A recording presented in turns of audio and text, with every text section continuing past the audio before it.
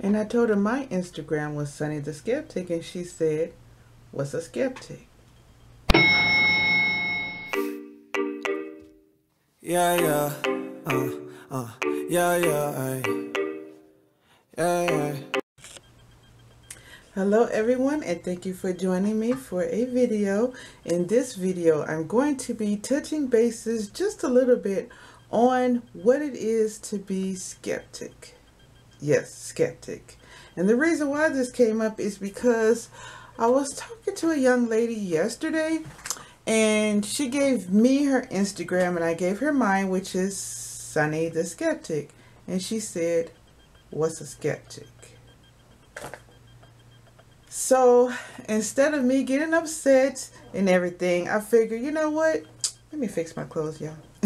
I've said, you know what? Maybe this would be a good video. Maybe this subject is something that a lot of people don't know about. So it would be good for you to do a video on it. So here I am.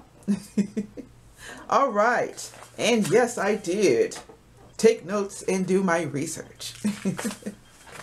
So what I'm going to do is just talk about this. I'm going to break this up a little bit. So get your popcorn, get your tea, get ready. All right, we're going to start with the definition of a skeptic. So what is a skeptic? According to Merriam-Webster's dictionary, a skeptic is a person who questions or doubts something. Now,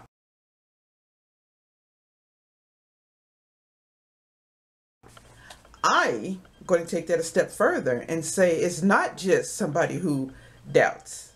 Not at all. That's not all it is.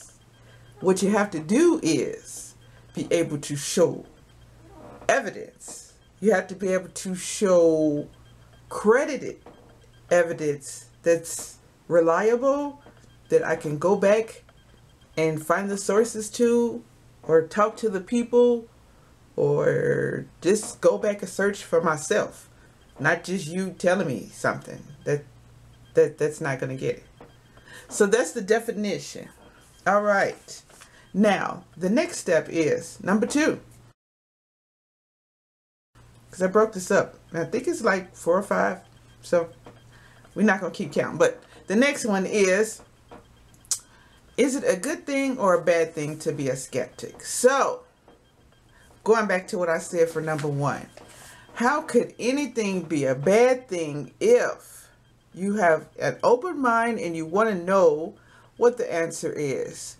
You are going about something to analyze. You're going to do research. You're going to do, what you want to call it? I don't know what you want to call it. Just go back. Matter of fact, let's put it like this, okay? I could give an example better. How can something be bad when you're going into something open-minded and you want to look for the answer and you're doing everything possible to get the correct answer? Correct is the key word, correct. Either you're doing your research, or you're doing certain experiments, or you're going back and going to, people's notes, or talking to the person themselves. How could something like that be bad? So I don't think it's a bad thing. All right. So the next step is, what is the difference between a skeptic and a cynic? Now, don't get mad at me. Don't do it. Because I had to look this up for cynic. Because I'm not a cynic. So I had to look it up. All right. So according to the dictionary, a skeptic doesn't believe anything without strong reason from various reliable sources or proven tested methods. A cynic, or cynicism, did I say that right? Correct me if I said it wrong, is believing the worst of something or someone and doesn't have anything to do with evidence. So basically, if you're like, you know what, I'm not listening to you, you can't tell me nothing because I know, that's not gonna That's not gonna get it. What do you mean? You just know. What proof do you have? What can you tell me? Who else saw this? Where can I get the sources from? Have you heard the term fake news? Okay, so the same steps that you would go through to get the real news, to see where it came from, is the same steps you do in every aspect of your life. If you want to get a new car, if you want to get a house, if you want to, I don't know, trade on the stocks and markets, trade, if you want to flip houses, you're going to get all the information you can from different resources. You're not just going to get one source from one book. You're going to get different books. You're going to go to the library. You're going to do your research. You're going to go to accredited websites, not just people's blogs, but you might want to do that too because you want their opinion. But you're going to do different things to get the answers that you need in order for you to take the right steps to figuring out what's true or not, or what's right or not, or how to do something. This is the same thing when it comes to being a skeptic. You're going to be a skeptic because you want to find out what's really going on. I can't just take your word for it. All right. So with that being said, you're going to go into the next one, the last one, which is, if there's nothing wrong with being a skeptic, how can I have skeptical thinking? I had to look at the word because I actually did put it down here, but it was, how can I have a skeptical mindset? Okay, so for a skeptical mindset, you're basically going to do what I said earlier. You're going to look at things as if, another example time, if you're a lawyer and you're trying to prove someone's innocence, you're going to do everything you need to do your research, read your books, make sure that this person is being set up or is the one who actually did it. Same thing you do in every aspect of your life. If you want to, I don't know, find out if ghosts are real, you're not going to just say, hey, do you think ghosts are real? You do? Okay, ghosts are real. You're not going to do that. You're going to do your research. So you have to go everywhere and get valuable information from different places. Now let's see what I had written down here. Okay.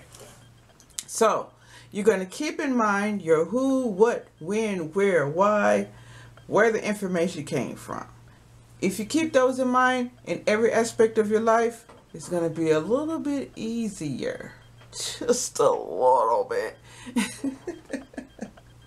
Just a little bit easier, because you're going to have all the information you need before you just jump in, shall I say, get on the bandwagon? Yeah, get on the bandwagon. So, to wrap everything up, you're going to ask questions. You're going to do your research. You're going to go to accredited places. If it's a website, you're going to be able to find where you're going to be able to ask where the website was found, who said it, when did they say it, who else was the witness. You're going to do all these things, and it's going to get your mind rolling. When you get that ball rolling, like I said, it's not going to roll for just one thing. It's going to roll for every aspect of your life.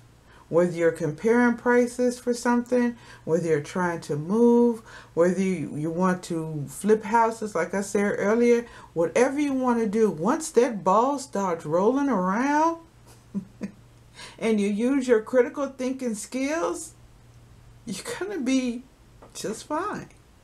Just fine. If you have any thoughts, comments, or questions,